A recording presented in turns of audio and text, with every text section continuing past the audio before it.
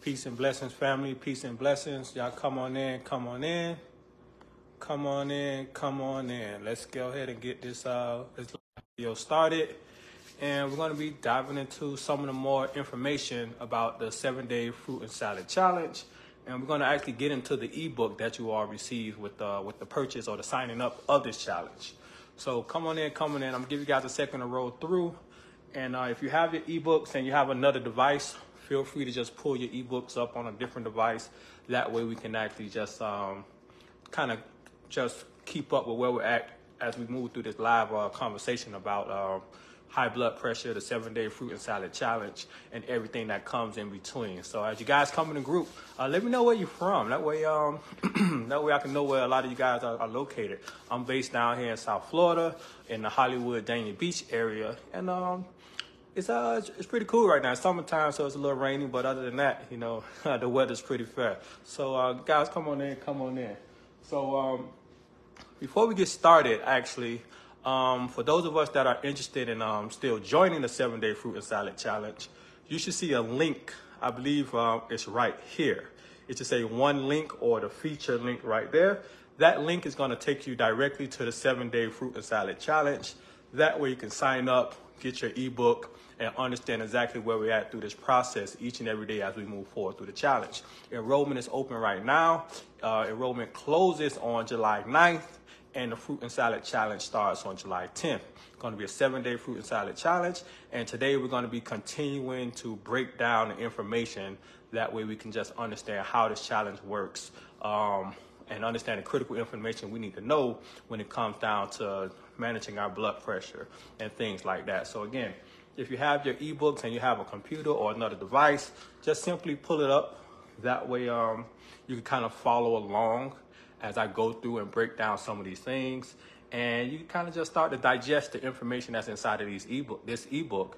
That way, as you move forward throughout the challenge, you have something to look back at, you have something to reference, and you know, you can just refresh the information in your mind. That way, as you start to make lifestyle changes to better control your blood pressure, you have a resource or a guide to actually look into and go from there. So with that being said, I think we should go ahead and get started with the information. So we talked about, well, yesterday we talked about how the challenge actually works. We talked about the 7 days, what they look like, the rules of the challenge. If you need to go back and check on the rules of the challenge, you can either go to the last live video that I have posted. It's pinned up inside of the group, or you can just refer to your ebook, and it has everything, the same exact thing laid out there. We've talked about that the last time I was live, went over all the rules and what you need to follow throughout the 7-day fruit and salad challenge. So if you need to check that out, feel free to double back at the last video, or just simply reference your ebook. You'll see it all inside there. So today we're going to get started talking about the minerals that are important for blood pressure. We're going to go through a couple of them. That way you guys can start putting the pieces to the puzzle together. And once we get into the actual challenge, you have some you basically have some understanding of why these minerals are important, where you can find them, and just start focusing now on just being including more into your diet as you continue to move forward. So when I created the ebook, I started out with potassium as the first mineral. And then those of us that have been following me for a while, I've had the potassium and sodium conversation many times, because for a lot of people, this potassium issue is the majority of the problem. For most people, it's usually a potassium issue, and especially for those of us that are like using on just one diuretic, or just seemingly just got high blood pressure out of nowhere. It's a lot of times a potassium deficiency that's occurring. So I like to start with potassium because this is one of the easiest fixes for people dealing with blood pressure issues.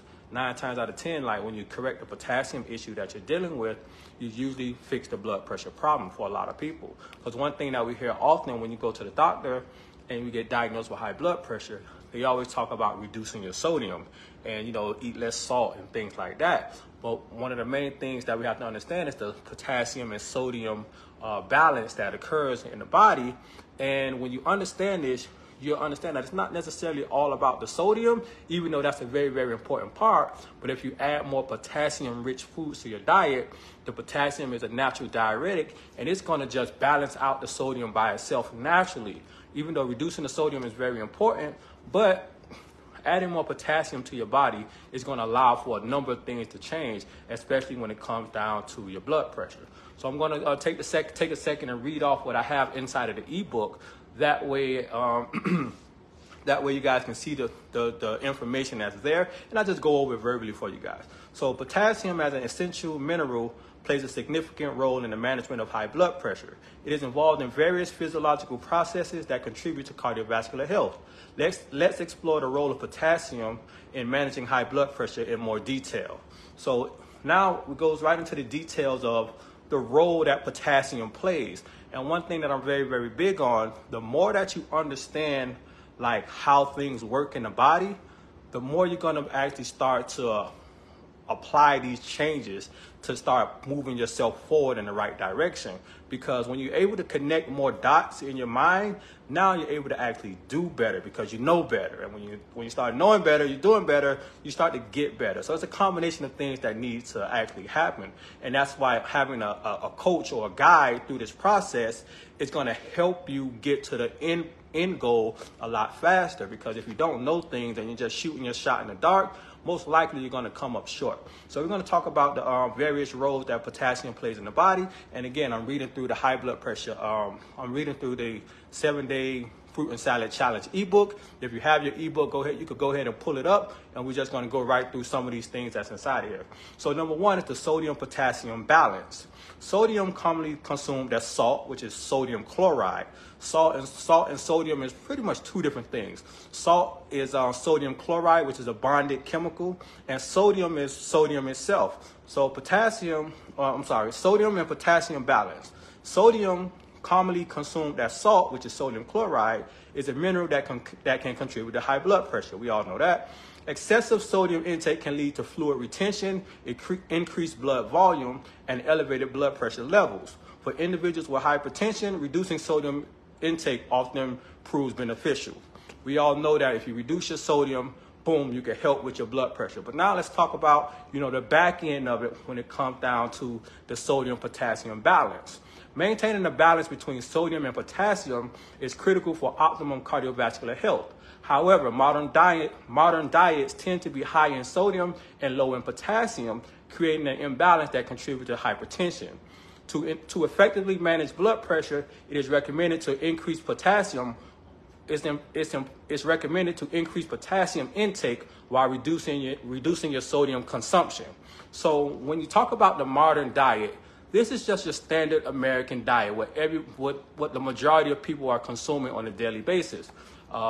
Canned food, processed foods, fast foods, just the way we're pairing foods and things like that. The standard American diet is naturally higher in sodium and lower in potassium. So if you're just eating I won't say mindfully. If you're just eating just normal, regularly, however you go about your day, most likely you're consuming a standard American diet, and it's already puts you in a default situation because it's already lower in potassium and higher in sodium. So eventually, as this process goes on, a couple years, 5 years, 10 years, 20 years of doing the same thing, depending on your genetics and depending on your body, eventually you're gonna develop some type of blood pressure issue. For most people, not all, but for most people, you're gonna develop some type of blood pressure issue because of the lack of potassium that's in the system, and the overconsumption of the standard American diet. It increases your sodium levels, and it causes a domino effect of things to actually occur. So now, once you start dealing with the blood pressure issue, it's very, very important that you start making the necessary adjustments. And this is where the 7-day plant-based, the 7-day fruit and salad challenge comes into play at, because now you have to start plugging in those pieces, those potassium pieces that may be missing from your diet to help you bring balance to that sodium potassium levels within the body. Because what potassium does is, potassium is a natural diuretic. And what this means is that it excretes the excessive amount of sodium in the bloodstream, and it keeps those levels balanced. Potassium and sodium works together when it comes to managing your blood pressure. If the sodium levels are high, this is going to cause your blood pressure to be higher because of the water retention and the stress that it puts on the cardiovascular system. So now it's like, okay, reduce your sodium intake by eliminating the processed foods, the fast foods, and the excessive sugar, the excessive salt intake. You bring your sodium levels down, and now you start eating more whole foods and getting more potassium. This is going to balance you out, and this is going to bring your blood pressure back to normal levels. So it's very, very important to understand that this can potentially be your issue when dealing with blood pressure challenges. So if you know that you're someone that doesn't really eat mindfully, you kind of you maybe eat fast food here and there, and then you eat a lot of things that come out of boxes like packaged cereals or packaged, whatever type of canned or packaged foods. A lot of these foods are laced with salts, oils, and sugars that are very, very damaging when it comes down to your overall health and your blood pressure. So you have to understand that when you're dealing with this type of issue, you have to remove the cause first, and then start, once you remove the cause, then you can start working towards correcting the issue. So reducing your sodium intake and increasing your potassium intake is going to bring some balance to this sodium-potassium pathway to help you get better control of your blood pressure. So I'm going to keep reading through. Number 2, counteracting sodium effects. Potassium helps counterbalance the effects of sodium in the body. While sodium promotes fluid retention and raises blood pressure, potassium works to counteract these effects. By increasing potassium levels, you can mitigate the negative impact of sodium on blood pressure regulations. To maintain a healthy sodium-potassium balance, it is advised to limit sodium intake by reducing the consumption of processed and packaged foods, which tend to be high in sodium. Simultaneously, incorporating potassium-rich foods into your diet, such as fruits, vegetables, legumes, and nuts, can effectively support healthy blood pressure levels. By understanding and managing the delicate relationship between sodium and potassium, you can take proactive steps towards maintaining a healthier blood pressure and overall well-being. Same basic things that we just went over. It's really, really basic. This is one of the first steps moving forward. If you don't know what your blood pressure issues, where they came from, this is your starting point.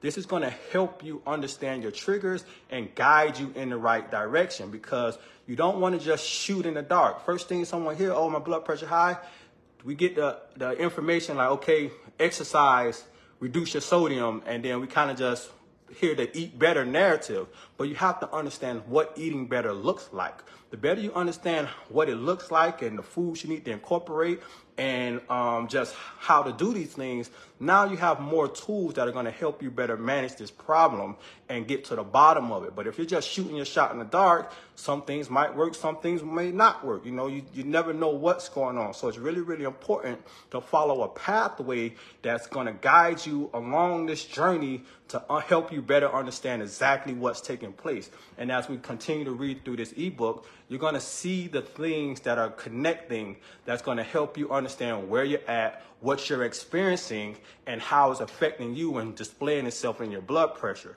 And when you're able to better connect those dots, now you're better able to understand your personal situation and continue to try to do better to get over the problem.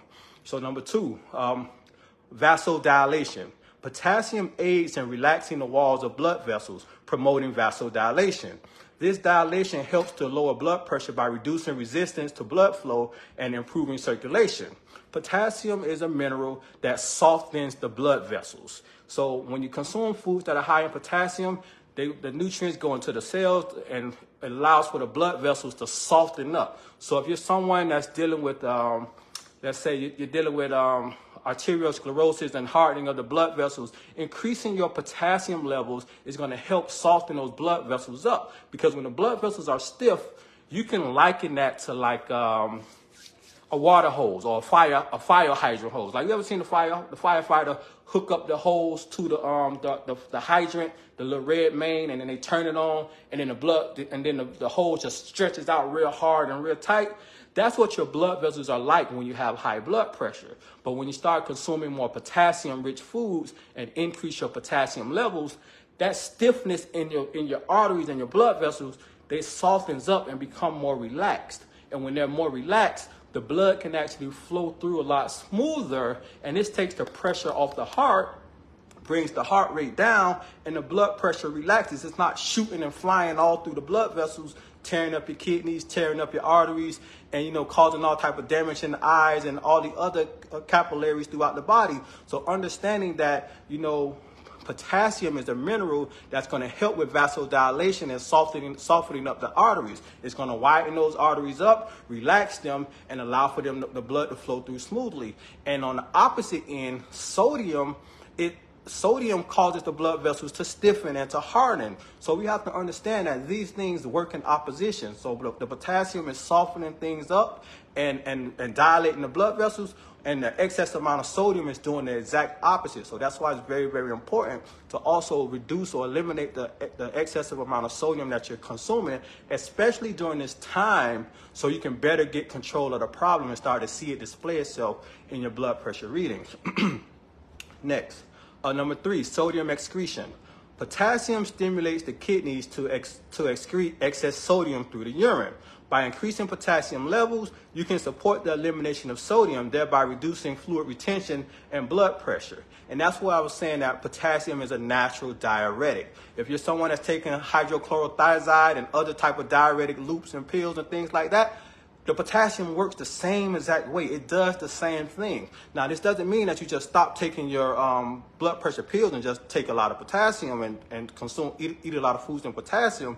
It's a little bit different of a process because you have to start to wean yourself off of it by building your body up. But potassium works as a natural diuretic. The excessive amount of sodium that you may have consumed during a certain time period, it flushes it out of the body through the urine, through the natural measures, and brings balance back to the sodium-potassium pathway. So understanding that, okay, man, I got to reduce my sodium intake. If I might eat a lot of snack foods while I'm on the go, maybe some chips and, salty snacks or things like that, you got to learn, if your blood pressure is an issue, you got to get away from those things and allow for your body to get back in balance. Because if you're still incorporating those things into your diet, and you're just not being mindful about those things, your blood pressure is going to continue to yo-yo. And then eventually it's going to become a bigger problem and manifest into something else that's going to require more drugs, more attention, and it's going to be a little more difficult to actually get off of because you're going to have to make bigger, large-scale changes.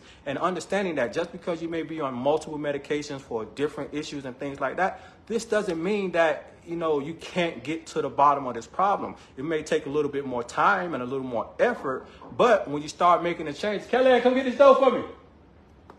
Kelly, come get this door. Huh? Come get the door for me. When you start making some of these changes, you're going to start to see your body progress and move in the right direction to help you overcome these type of issues. So just don't be discouraged if you're taking multiple medications and you have these other issues going on. Because one thing about lifestyle changes, you all right? Yeah, all right, get out the camera, man. I got my baby girl right here. But one thing about these lifestyle changes is that as you continue to apply them, your body is going to respond in the right direction. And it's going to automatically move in a health promoting direction because every cell in your body wants to live. It wants to be healthy, but you have to get in alignment to allow them to do so. So the next one for potassium is arterial health. Adequate potassium intake has been associated with improved arterial health. It may help prevent the thickening and hardening of arterial walls, which can contribute to high blood pressure. And I went over those things with you guys as I was saying. To effectively manage high blood pressure, it is recommended to consume potassium-rich foods such as bananas, avocados, oranges, spinach, sweet potatoes, tomatoes, and other fruits and vegetables. However, it's important to note that potassium intake should be balanced and monitored. And this is specifically for people that are dealing with kidney issues, specifically for people dealing with kidney issues, mainly because if you have severe kidney issues, you may have this potassium problem that's going on. And too much potassium in the bloodstream can cause some serious issues. So if you're someone dealing with high blood pressure that's rooted in your kidney issues, depending on the stage that you're in with this problem, you have to be very, very mindful about this approach, because too much potassium with kidney issues can cause some heart issues, basically. So if you're dealing with kidney issues, you want to be, and you're dealing with kidney and potassium issues, which you would not, which 9 times out of 10 you would know this because your doctor has already specified this to you. But if you're dealing with these severe kidney issues, this is a pathway that you want to avoid, mainly because you don't want to, your kidneys are not working on a high enough level to eliminate any excess amount of potassium that may be in the system. And this can cause you some blowback that you really don't want to deal with. So if you have those kidney issues, you really need to be mindful of this pathway. And there are other pathways that you would need to take to help you get to the root cause of this problem. And we'll continue to move through this as we go through the later parts of this actual challenge that we have.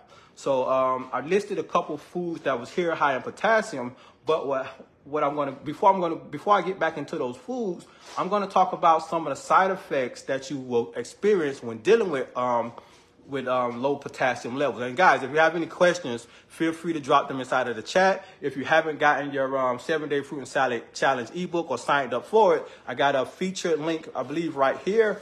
Or right here on that side, you can just simply click that link and join the challenge so you can get the ebook with all the information that we're going over and be a part of this actual challenge that begins on July 10th. So next, we're going to talk about the various symptoms and side effects of low potassium. So the first one is usually muscle weakness.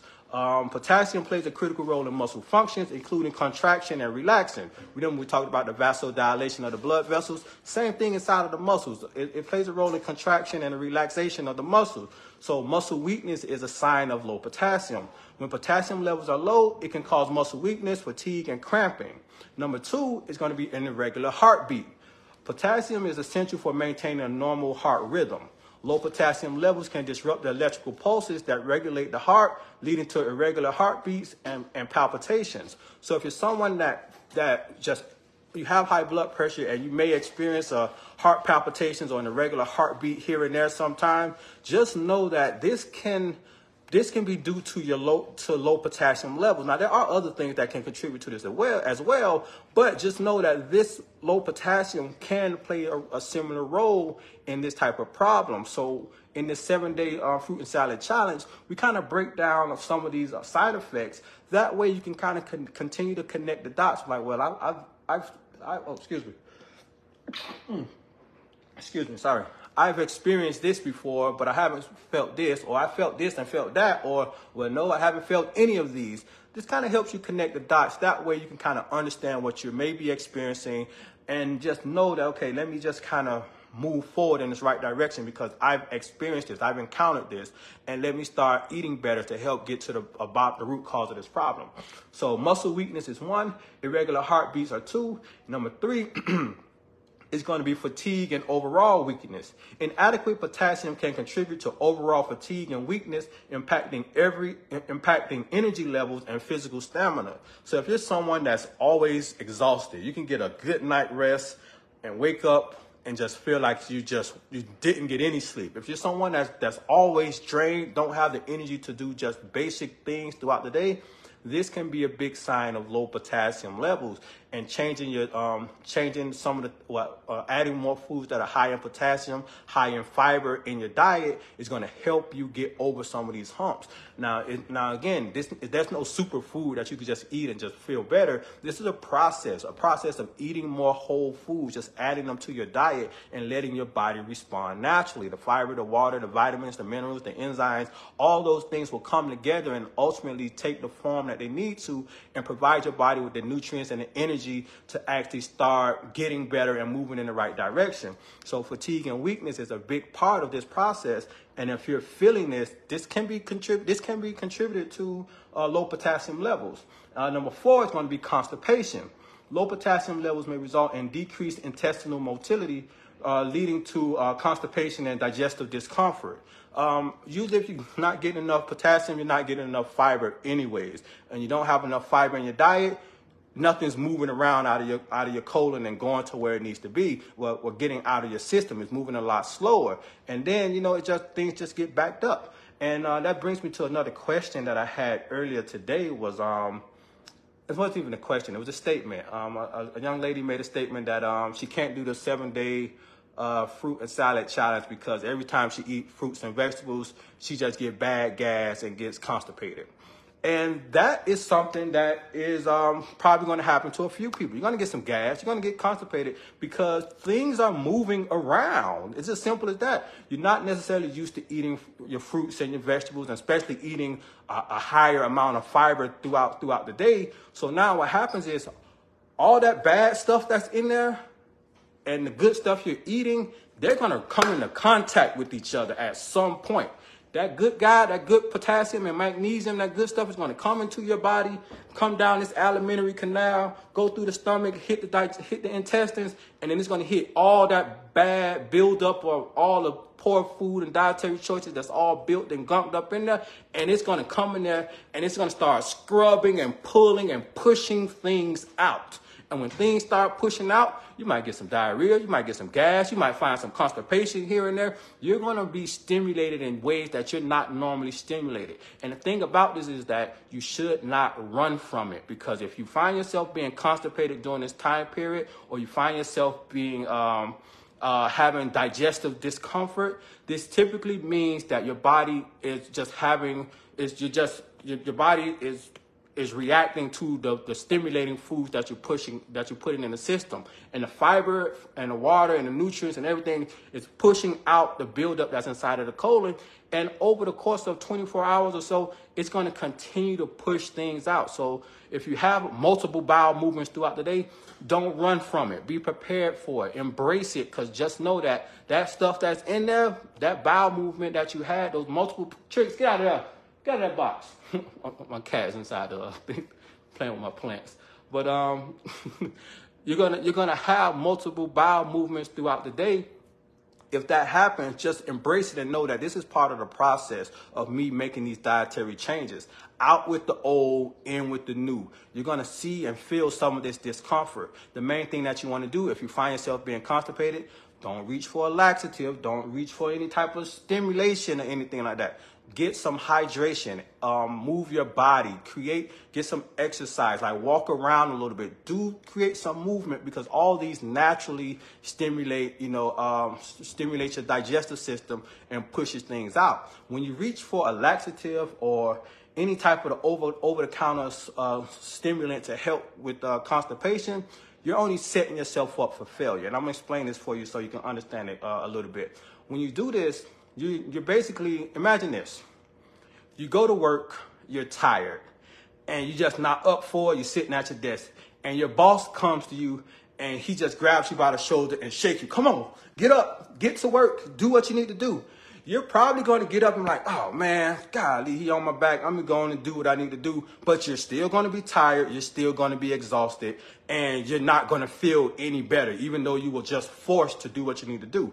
It's the same thing when it comes down to your digestive system and your colon and constipation. When you go to the store, you get some over-the-counter meds and you take it, all you're doing is going inside of your colon and you're shaking it up and you're forcing it to do something, even though it's tired, exhausted, and it don't want to do it. It's constipated for a reason. It doesn't have the vital energies to actually push out these things on its own. And you taking a supplement to force it to do that doesn't fix the problem. So we have to understand that these over-the-counter medications, yeah, they're made to do a certain job, but this job that your body has to react to isn't in your best interest, because when you take a tired worker and you keep whipping him and trying to make him work and do things, eventually he's going to break and he's not going to be able to do the things that he needs to do. And now comes a bigger problem. Same thing in your digestive system. You can't force your digestive system to do things when it doesn't have the energy and the vital power to do so. The only thing that you can do is give it a break, give it the things that it needs to actually function properly, and simply get out of the way and allow this to happen. So we have to get out of the habit of overstimulating our bodies in these type of ways for some temporary satisfaction. One thing that I learned through the many courses and schools of health that I went through is that when it comes down to your bowel movement, you have to earn a bowel movement through the dietary choices that you make. So if you're dealing with constipation and it's related to your dietary choices, You have to make the right dietary choices to allow for this to happen naturally without overstimulating the body.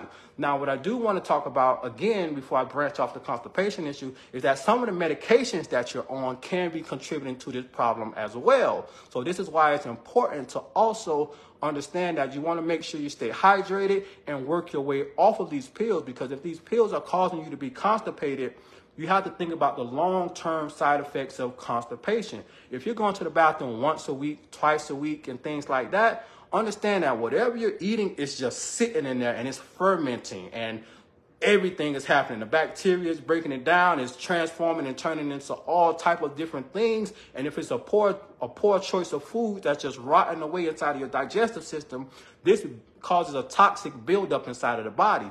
And eventually this toxic buildup is going to express itself in the form of disease. It could show up in the form of GERD. It could show up in the form of eventually diabetes, high blood pressure. It's going to show up some way or another. Might not be now, but it's definitely going to show up sooner or later, and this turns into a bigger problem. So when you allow for this manifestation of disease to occur based off of just poor dietary choices, poor lifestyle choices, and continually just relying on the pharmaceutical medications, this is only going to lead you down a path of destruction. And that's why it's important to get better control of your diet, improve your lifestyle, work your way off the pharmaceutical medication as far as you can, and that way you can eliminate the majority of the problems that are going on. Because most people start off with one pill, end up on 2 pills. Before you know it, 5-6 years pass, they got 5 pills and they still haven't gotten to the root cause of the problem. It's just getting worse and worse. So understanding that lifestyle changes is going to be the way to help you get through it.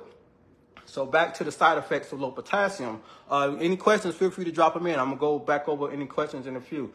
But back to the side effects, number 5 is going to be numbness and tingling. And again, I'm reading from the 7-Day Fruit and Salad ebook that we have. If you do have it and you got a computer or a tablet somewhere, you can simply pull it up. And I'm going through the potassium section.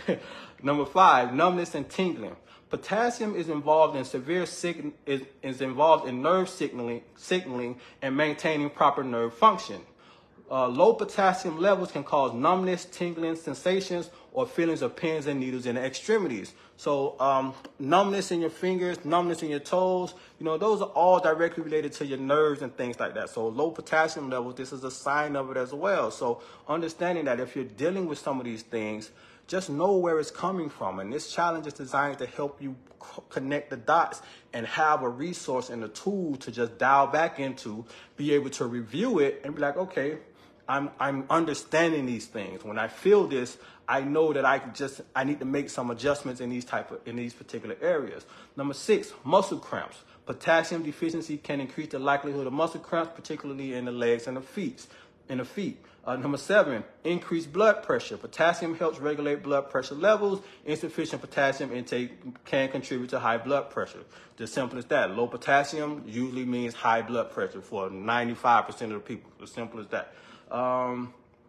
It's important to note that symptoms and severity of low potassium can vary depending on the extent of the deficiency. So some people can get some of these symptoms and some people might not even experience any of these things. But it's important that you don't just sit down and allow for this problem to manifest. If you know your blood pressure is high, and maybe some of us have even taken, got our blood work done and saw that our potassium was low, or doctors say, hey, here's some potassium supplement pills, and we just decided to take the pills, understanding that, there's other pathways you can do without taking just a pill to fix the problem, because the pills are not going to help you in the long run when it comes down to solving the root cause of the issue.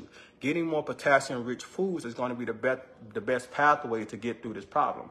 So right now I'm going to go through the list of potassium-rich foods that I got listed here. That way you guys can have some idea of what foods are high in potassium and be able to just start incorporating them into your diet the best way you can. Me personally, my suggestion is just eat the whole food as it is. Just if you want these different items, just get those foods, add them in just like that. So here's a list of potassium-rich foods categorized into fruits, vegetables, nuts, and seeds. I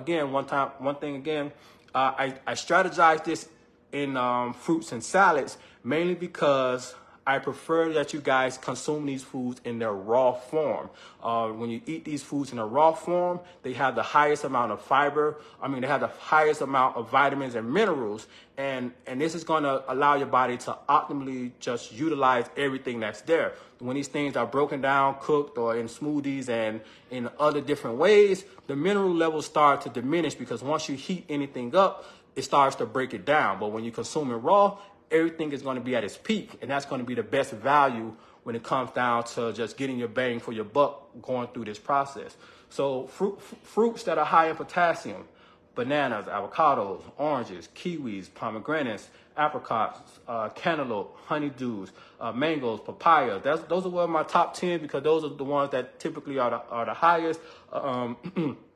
There are dozens more that are out there, dates and everything else that are there. But these are the ones that are pretty much, you can find them anywhere, any time of the year, and they're usually available in the stores. I'm not going to give you a list of all these different fruits that you might not find in your area. I gave you a straightforward list that you can usually find anywhere at any grocery store, and they're going to be able to do the job just as efficiently as you need them to. So it's not any crazy thing that you got to go search and find and cook up and do these things. These are all basic grocery store items that you'll be able to find. Next one, vegetables high in potassium: spinach, sweet potatoes, squash, tomatoes, potatoes, Brussels sprouts, kale, butternut squash, beets, and Swiss chard. Those are my top 10 out of there. All of them are high in potassium. Swiss chard is the one that typically is the highest, one of the best ones that I love to consume. I got tons of it sitting inside of my refrigerator now.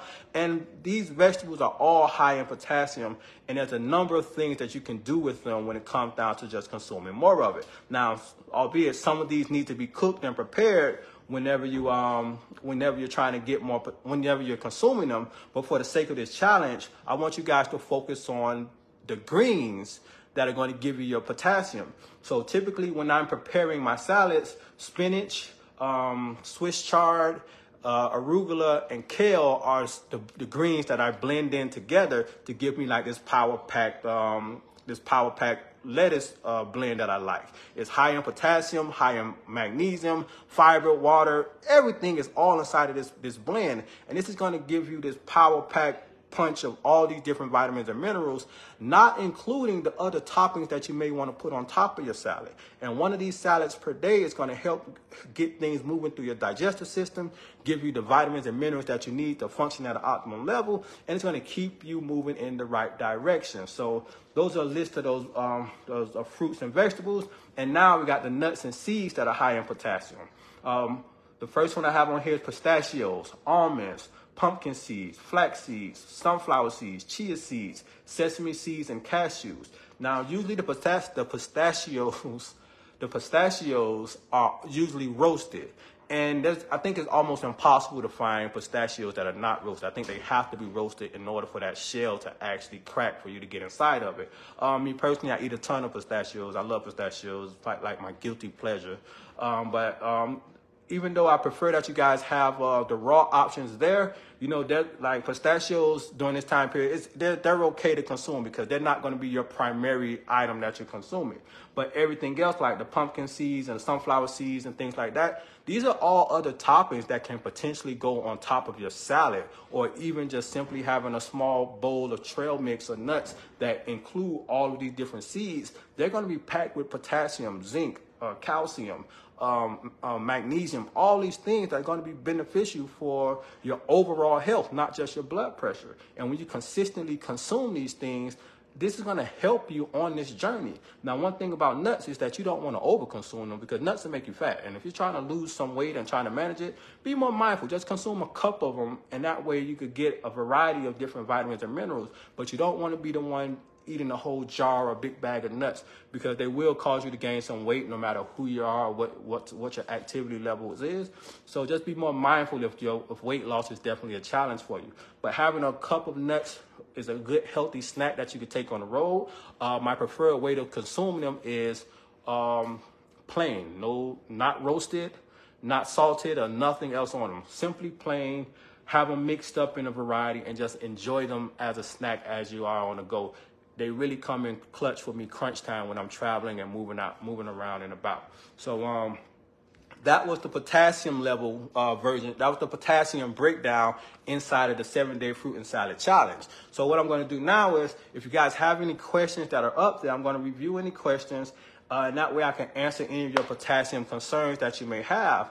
I'm going to answer any potassium concerns that you may have. And again, I was reading from the 7-day fruit and salad challenge. I have both the links. I have the links up here. If you haven't joined the 7-day challenge yet, you got the link right up here. It says feature, or the one link right there. You can click on it, join the challenge.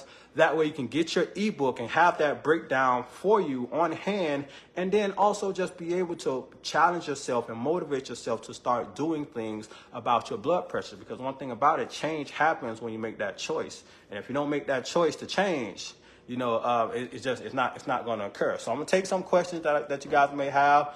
It doesn't look like I see too many of them, but if you do have any, drop them in the chat. I'll go ahead and answer them for you now. And that way we could just continue to move forward and understand these different type of tactics and strategies to help you get to the root cause of these blood pressure problems. And one thing we should know is that, when it comes down to blood pressure issues, there's not one size doesn't fit for everybody. It may not be a nutritional issue. It may not be a stress issue. It might be some type of issue or a combination of issues. That's why it's so important that you go down and follow a path to be able to look and check everything out to make sure that you're leaving no stone unturned to get to the bottom of it. So for some of us that have these more stubborn, severe blood pressure issues, it's going to take you to flip over more rocks to understand more about your body and what you may be doing wrong. And for some of us, it can be this simple potassium fix, and boom, my blood pressure back to normal like we've never seen it before. So understanding that this is a process, and the longer you've been dealing with blood pressure issues, it doesn't necessarily mean the longer you have to find a problem. What it means is that you just have to dial in a little bit deeper and understand exactly what your challenges are that you're facing. Because one thing about blood pressure problems, for 95% of people, this is based around their dietary choices and their lifestyle. Genetics plays a very, very small role. And if you move through life thinking that just because your mother had it, your dad had it, or your grandmother had it, that you're supposed to have it, you're going to be stuck in a situation where you don't even give yourself a chance to get over the problem. So so that's that. Now, I didn't see any questions in here, surprisingly. Usually they pop up after a second, but I didn't see any of them in there. But so since I don't see anything, I guess I'm going to go ahead and wrap this thing up. But that was the potassium pathway. And now, as we continue to move forward, we're going to be talking about the magnesium, the sodium, the calcium, the zinc, all those little things that comes all together. Because, again, when it comes down to blood pressure, there's a number of nutrients that all play a role. And making the dietary changes to consume those nutrients is going to help you get down this path and get to the root cause of this problem. So with that being said, I appreciate each and every one of you guys for checking in. I got the links up here for you guys to join the challenge. If you have any other questions, feel free to write it inside of the group. And I'm going to be hanging out in the group for a little while. I'll answer any questions that you guys have. But I see you guys next time when I go live. Appreciate you.